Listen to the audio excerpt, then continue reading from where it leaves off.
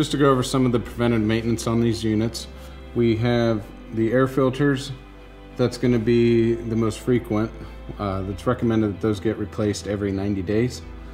The condenser coil filter should be washed out 3 times a cooling season. Usually comes around March, June, and August. But it's simply a matter of pulling the bottom panel, pulling out each of the filters, taking them outside, and hosing them off to get all the debris off. As soon as they're washed off, they can be placed right back into the unit. They can even still be damp because as soon as the exhaust fan starts running, it's going to dry them out within minutes. When it comes to the terminal block, it can be a little confusing as to how it works and how to get wires in and out of the terminal block. I'm going to show you how to do that now.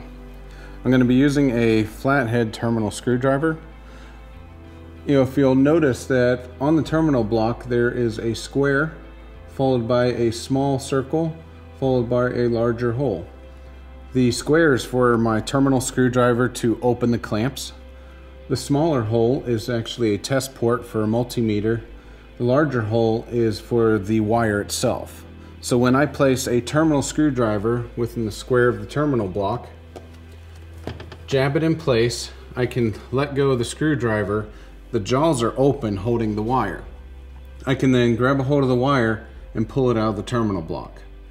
To put a wire back in, you'll do the same thing in reverse.